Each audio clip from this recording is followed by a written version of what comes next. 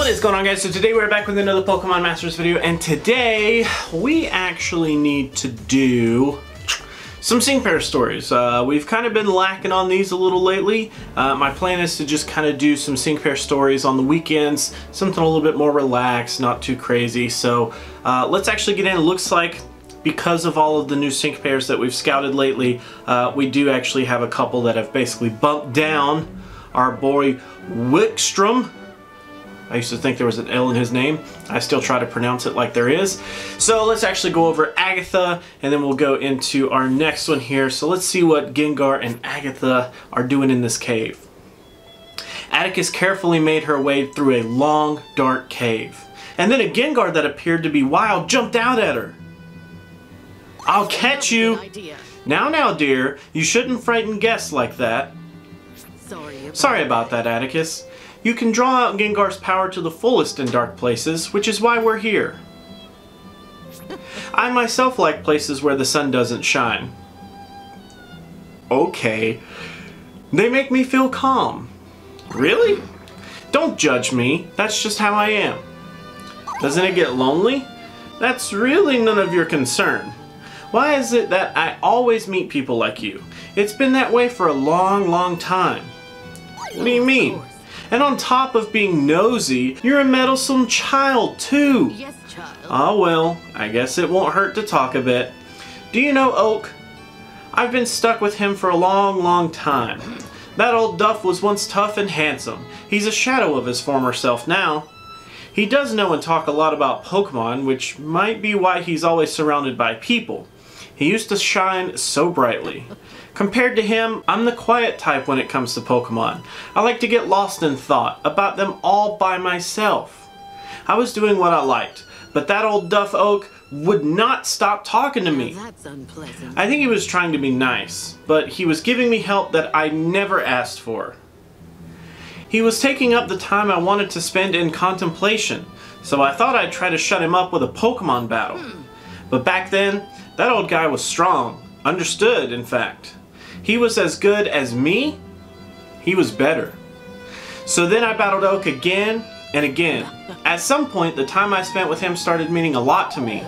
One day, all of a sudden, the old duff said he wanted to make a Pokedex.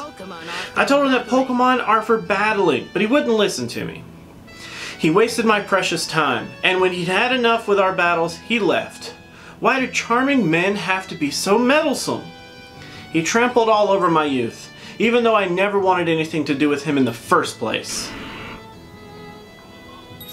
Hey, Gengar, don't interrupt me when I'm talking. You're just as meddlesome as ever, aren't you? Meddlesome? That's right. She always interrupts me when she thinks it's for my own good. Whenever I talk about that old Oak guy, my tone of voice gets harsh, so she worries about me. I always tell her that she doesn't need to, though. But the truth is, she has helped me many times throughout my life. That's the one thing you should keep in mind, Atticus. No matter how much you think you're alone and no one understands you, people are never really alone. If you take a look around you, you'll definitely find someone meddlesome lurking nearby. Like in the shadow of that rock over there. Ooh, I wonder who was in the rock. So let's now check out what's going on with our girl Glacia, man. I am so excited that I finally get to enjoy Glalie in Pokemon Masters. It's just, I love it. I love it. Alright. One day, as Atticus was searching for challengers on the boulevard, she suddenly found herself face to face with Glacia. Well, hello there. You look like you're positively itching for a Pokemon battle. While I admire your enthusiasm, you should know that battling isn't the only way to hone your skills. It isn't? Certainly not. Intensive training can be quite effective as well. Since my dear Glalie is vulnerable to heat, I've designed a training regimen that focuses on that. I think your Pokemon could benefit as well. Would you care to join us? Of course. Oh, I do love your enthusiasm. Please follow me right this way. Into a volcano, maybe? Well now. How did I know? Here we are! Alrighty. Did you think I would bring you to a snowy mountaintop? Glalie thrives in the freezing cold, so training in a place like that would be pointless for us. No, we choose to train in the climates we're most vulnerable to. That's what makes it so effective. Well, shall we begin? We'll start off gently. After all, this training regimen isn't for our Pokemon, it's for us as well. Well now. First, let's see how well we do in sweltering heat when focused to act quickly on a decision. Ooh, I like this. If the heat is feeling like it's a bit much for you, you could always let Glalie cool you down. But if you end up frozen stiff, he may just crunch you right up in his jaws. Come on, Glalie, give us an ice beam. Ugh, no thanks. Oh dear. Dodge. My, what spectacular reflexes! You managed to dodge the ice beam perfectly. Oh! Well done. I think I may have worked up a bit of a sweat. So many excellent sync pairs have made their way here to Paseo, but there are a few among them who seem extra promising. I can't help but want to butt in and give them advice. I've taken it upon myself to hear the next generation of talent. Hopefully, someday, the two of us can have a serious battle. Oh ho ho!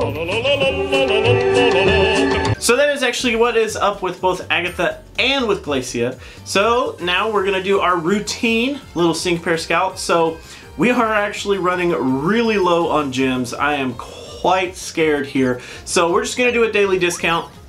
Try to save some gems, considering we don't have too many. And then we'll just kind of go from there. We still do need quite a few sync pairs. I'm actually down to only 3 5-stars left and 1 4-star. So let's see what we get here.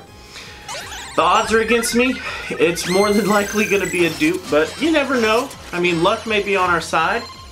Doesn't look like it right now. 3-star antenna. What kind of doors do we get? Just some 3-star doors. So that's pretty much it. So that's actually going to be it for this video, guys. Thank you so much for hanging out. Thanks so much for watching. As always, remember, if you want to join the Discord, it is down in the description below. But until our next video, I'm going to go ahead and head out and see. Thank you guys so much for watching. Always remember that if you like to like videos, you could do that, but if you don't, you could be that guy. Otherwise, let me know what you have to say down in the comments below about the video. I do highly appreciate you guys watching.